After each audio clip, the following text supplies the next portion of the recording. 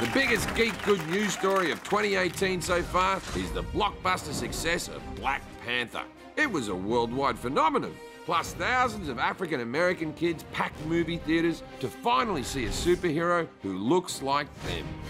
Now, Marvel and DC are putting diverse characters in the spotlight, and even tweaking old favourites. So I headed to San Diego Comic-Con to soak up the inclusive vibes. But I soon learned that for some, the good old days of comics are fading away. So, comic book guy? I am. Used to be. Why do you say used to be? Oh, I stopped reading it over the diversity issue. And overall, they've been changing comic book characters a little too much. There's a comic book tradition, in a way, how each character should look. I think when they start making Superman gay and, you know, Aquaman transgender, it's like, I don't go around and parade what I am, don't go around and parade what you are. Ah, for f***'s sake. Yes, there's an actual backlash against diversity in comic books. And the movement is led by a supervillain. He runs a YouTube channel broadcast from his secret lair / bedroom closet. Today's video is going to be about Captain Marvel and how I hate her. But he's never shown his face on camera. Plot twist, the boyish lesbian showrunner decided to reboot She-Ra as a boyish lesbian. Who is this evil mastermind whining and complaining from the shadows?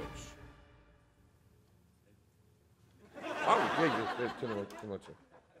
Yep, that checks out. Meet Richard Meyer. What are your thoughts on the current state of comic books? Comics are kind of weirdly dying politics, specifically identity politics being shoved into everything. A character that used to look like a 1980s Dallas Cowboy cheerleader basically looks like me now. We, of course, are rocking those A cups.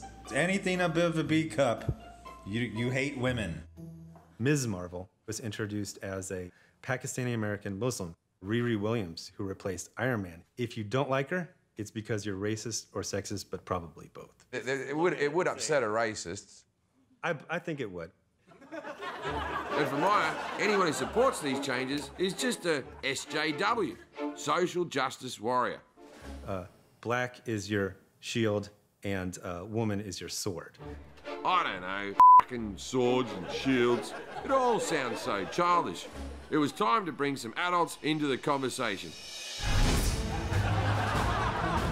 I assembled an elite team of proud social justice warriors. Loki, Harley Quinn, Green Lantern, Seducer. Doug. Fantasy roleplay from the King of Queens, I assume. Richard Meyer, he believes that diversity is ruining the comic book industry. That's false. Yeah. That's false. He's not been reading comics. Why do you think some people can be so possessive of comic book characters? I think once you make a connection with a character that you like a lot, it creates this sense of ownership. If you see yourself in the character, it boosts your confidence. You don't feel like you're so alone in the world. There's been a reduction of breasts. You know about this controversy? We don't want to always see ourselves overly objectified just to satisfy someone's weird fantasy. Okay, but what about like if He-Man had a dad bod?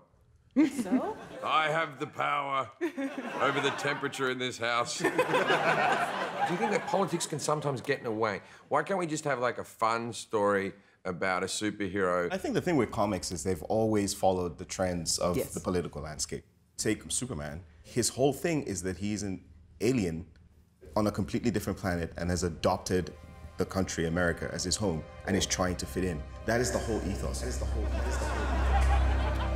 I might be Superman.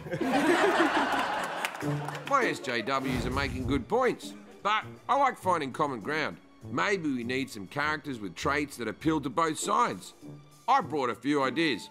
Okay, a Batman, but he's Latino and he only protects gated communities. Bat Zimmerman.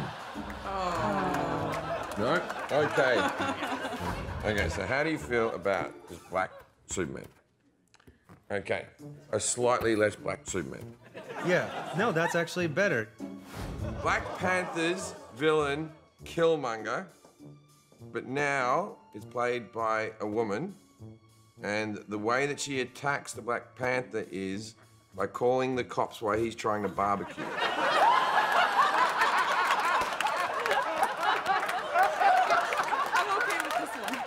Hermit monger. We found one. We found one. All right, that might fix the characters. But Meyer and his crew aren't just fighting what's in comic books, they're also attacking women and people of colour who make comic books. They're hiring people for the BuzzFeed. Look, we hired this overweight black woman. Isn't that exciting? You have said that some women are sleeping their way to get into these positions? So I did one video. It's a common thing for my enemies to bring up.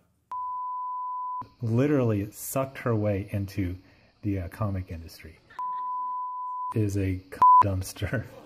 You called a woman a dumpster? Yeah. That's not good. Yeah, it was a bad idea. Even if you don't believe that you're a racist or homophobic or sexist, isn't a fear of yours that you are attracting some people who are? I don't really think about stuff like that much. Right. Seems like you might want to start thinking about it, Richard. Other people are. What do you think of Richard Meyer? He's a garbage person. He's a you can say on this show. Look, clearly Richard's upset. He can no longer pick up any comic book and instantly relate to the characters he sees. And that's a real feeling, because it's how women and minority groups have felt their entire lives. Wake the up, Richard. The characters you don't like aren't written for you. You know what? I think I like this better how we started.